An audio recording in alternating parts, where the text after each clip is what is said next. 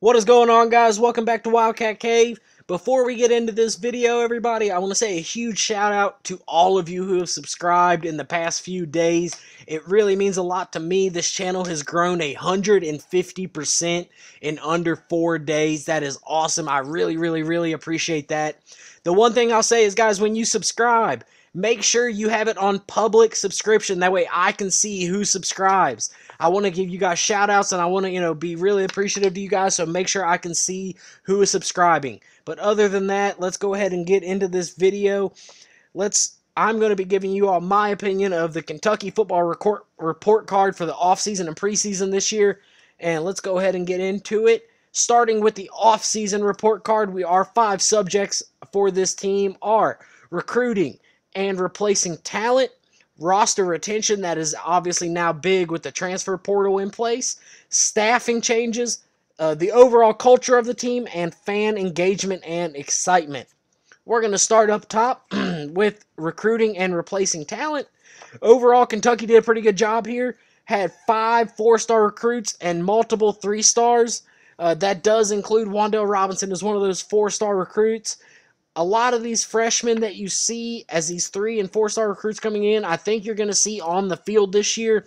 And all 7 transfers that they brought in, I do believe you're going to see get significant playing time. What that tells me as a fan is that they are not only recruiting well and getting a lot of people, but they're recruiting high talented players that can make an impact immediately. In my opinion, they had 6 positions to fill this offseason, those being O-line, wide receiver, quarterback, defensive line, linebacker, and corner.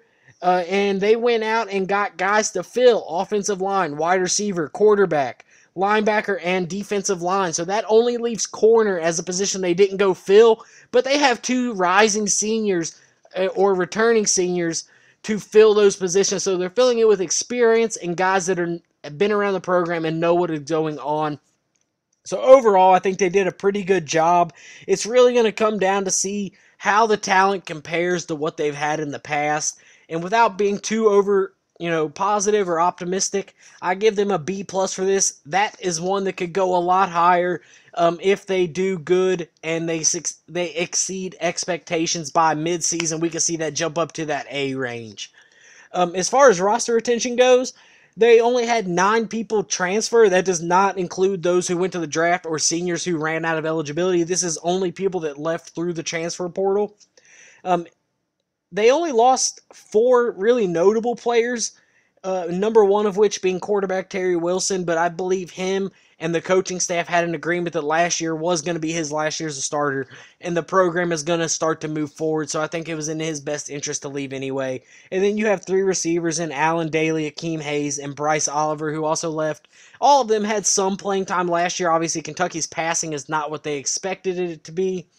Allen Daly was their number 2 receiver, but he only got something like 14 receptions for the year, so that is not exactly great overall. So there's not really a lot of significant losses when you're replacing Terry Wilson. I would have liked to see them keep Allen Daly just for depth at that position, but overall giving them an A. If they would have kept Allen Daly and maybe 1 or 2 other guys, I would have probably gave them the A+. But A is, definitely not bad in this new world of the transfer portal. As far as staffing goes, they had 4 staff members leave. That is obviously Liam Cohen comes in to replace Eddie Gran at offensive coordinator. We have talked about this ad nauseum at this point. I'm not going to go into a whole lot of detail. If y'all want to know anything about him, go back into some of my previous videos. We talk about it a lot. I do think it is a good hire, though. Next, you have John Settle at the running back coach, also replacing Eddie Gran, as Eddie Gran served not only as offensive coordinator, but as a running backs coach. And with guys like Chris Rodriguez and Kavosiey Smoke, all that talent underneath them, I think it's really important to have a running back coach that is dedicated to only the running backs. And this guy Settle had multiple runs in the NFL, and then most recently 2015 to last year at Wisconsin, and Wisconsin is known for those downhill power backs like Chris Rodriguez. So I think it's going to be really good for them to pair up with the John Settle and have him give them some knowledge and bring some experience to that position. And then you have Chris Collins out of Georgia State coming to replace Steve Clinkscale as the defensive backs coach. I couldn't find a whole lot of information about this guy, but everything seems to be generally positive about him. Clinkscale is going to be a hard guy to replace, but I think this is a pretty decent hire. Probably definitely not better than Clink, but not necessarily as bad as you could have done. And then you have Eric Wolford out of South Carolina replacing the late John Schlarman. Everybody knows what Schlarman meant to the team and meant to the program, so that is kind of irreplaceable in that sense. But they did about the best they could possibly do. Wolford is considered widely as a top 25 recruiter for O-linemen in the country, and it seemed like he filled in after Schlarman passed last season, and all the players seemed to kind of like him and rally around him. So I believe that's a pretty good hire. Overall, giving this an A+. I do believe that Kentucky did about as good as they could do, replacing who they lost and what positions they needed to fill. So I'm giving them an A+ here. Now, culture. This one is not as good. I'm going to start with the positive and we'll end with the negative on this one. Starting with the positive. I believe in the locker room, the culture as a whole is still very, very, very positive and trending upward. I believe all the players are bought in. I believe that they all have the expectation of winning, and Stoops has built a positive tradition around the Kentucky football program. So I believe that is good. I think there's a lot of good in the culture in the locker room. But where it lacks is the off-the-field issues. It seems like the program off the field has gotten a little out of hand. This offseason, you've had 2 coaches be arrested, first of which was Javon Boonight.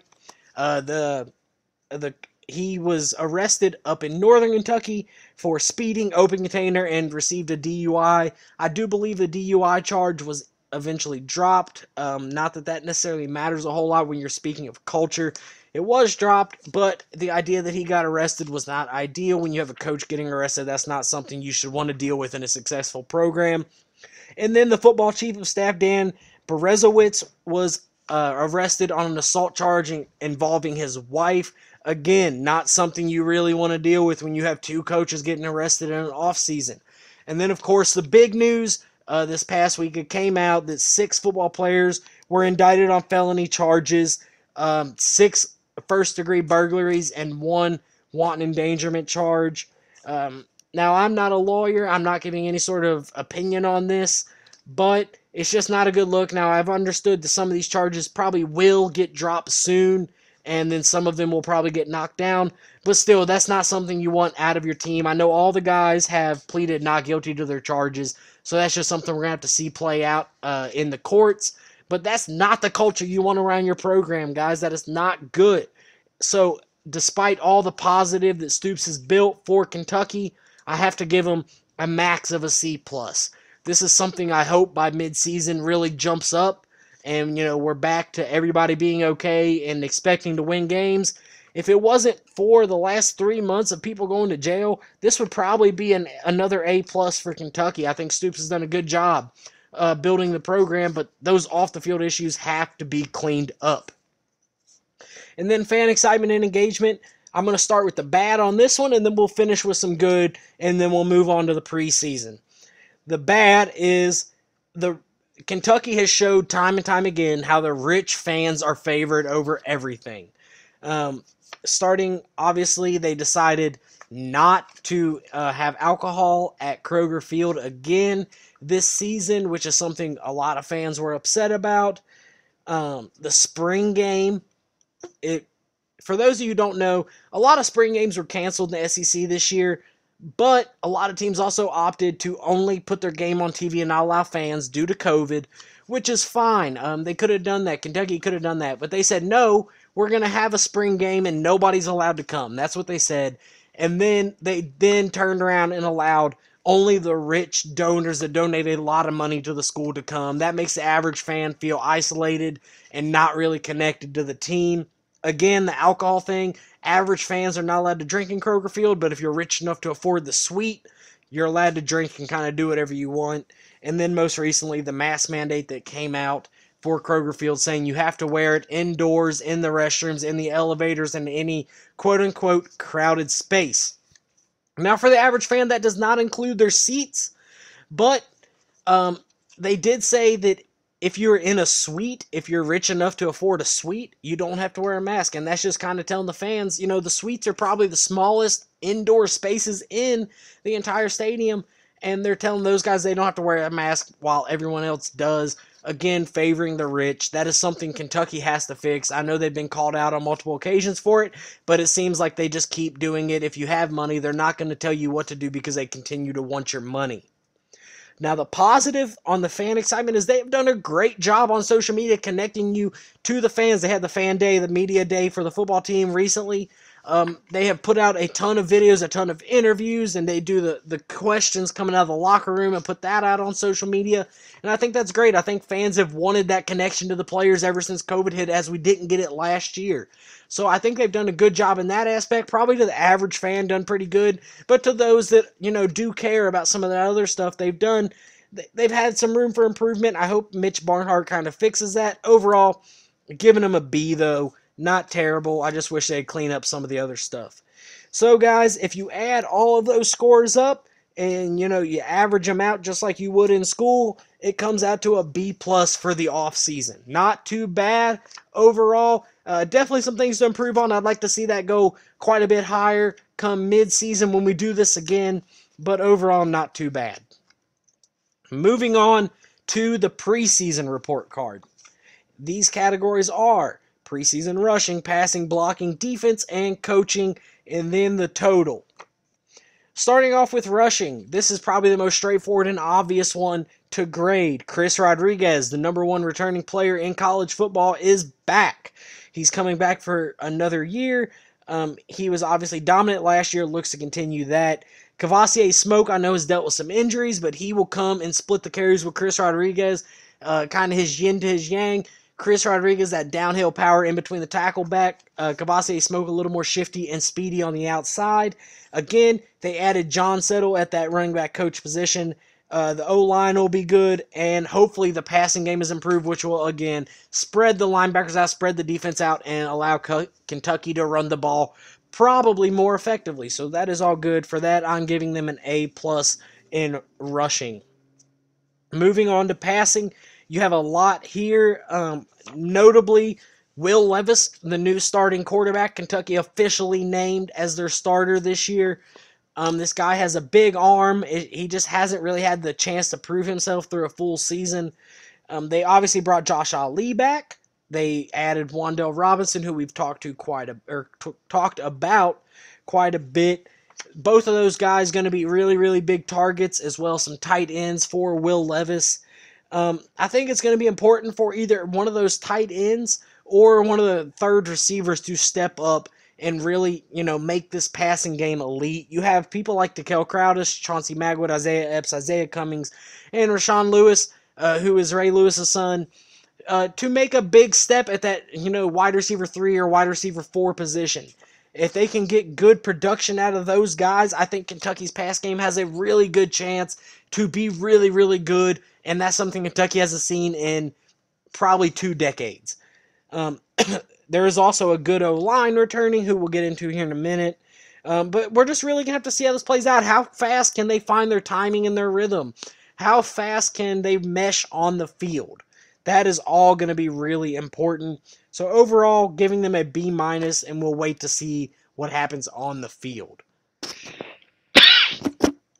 Moving on to the offensive line and blocking, obviously lost Landon Young and Drake Jackson last year. We did return All-American Darian Kinnard, one of the top 3 or 4 linemen in the country in college football this year. And then they added Dare Rosenthal. Now, in a previous video, I said it was probably likely that Kinnard moves to left tackle and Dare goes to right. Turns out that was wrong. It looks like Dare Rosenthal is going to be your left tackle, which is important because you always put your best lineman at left tackle to cover your quarterback's blind side. Now, I'm not saying that Dare Rosenthal is better than Darian Kinnard, but they at least have the confidence in him to hold that position down, and that leaves Darian Kinnard at the position he's most comfortable with at right tackle. So it is worth noting that Darian's staying on the right and Rosenthal on the left, And then again, you have Walford, who stepped in to help after Schlarman was gone, and I believe he is going to be a pretty good replacement for them. Overall, giving them an A. Again, we're going to have to see how good Rosenthal is and some other guys that are stepping up this year. But I expect big things out of this line. I expect them to be top 5 in the country overall. And then moving on to defense, you have a lot of guys coming back in Josh Paschal, J.J. Weaver, DeAndre Square, Jordan Wright, Yusuf Corker, Dort Robinson.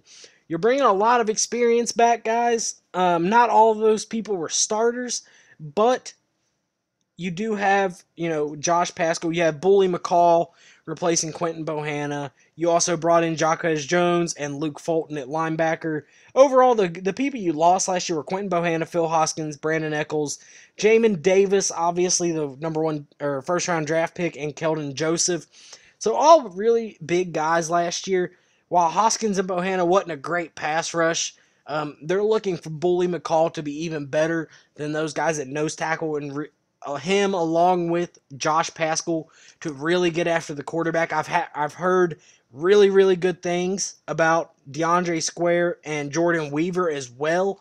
I've heard that those guys are really looking good and can really, if they want to drop down as a drop end on the line and put some pressure on quarterbacks. Again, you gained a lot and you lost a lot on this side of the ball, so it's going to come down to those guys that are stepping up into those roles, how good can they be, and the guys that are returning, how good can they improve or how much can they improve, and Kentucky's D-backs were number 1 in the SEC last year. Can we maintain that level of success? I hope so, but for now, I'm giving them a B until we see the on-the-field production. And then finally, the coaching. I believe Stoops and Vince Marrow have created a great culture. They are great coaches. They've done a lot for this program. You have Brad White as the defensive coordinator. I just need him to maintain. If he can be as good as we were last year, we have a chance. But obviously, if we can step up and be better, that would be awesome. This whole thing, to me, hinges on Liam Cohen. Can Liam Cohen's offense gel and mesh, and can they do it quickly and efficiently? If they can, I think that makes the coaching staff as a whole look even better, and that makes Kentucky better. We know Brad White has proven himself. Can Cohen do the same? For that, I'm giving them an A. I'm trying not to be super optimistic or over the top with these. I'm trying to give my unbiased opinion here, which is hard, but I expect big things out of Kentucky this season. Again, add all of them up, put them together, your average comes out to an A, not an A+, not an A-. I think this Kentucky team is poised to have a big year, guys. So that is it. That is my preseason and offseason report cards. As always, like, subscribe, comment, share. Drop something down in the comment section. We can talk. I appreciate every one of you. I love how fast this channel has grown. Let's keep it going. Let's get to 100 as fast as we can. I really appreciate it. And as always, guys, go Cats.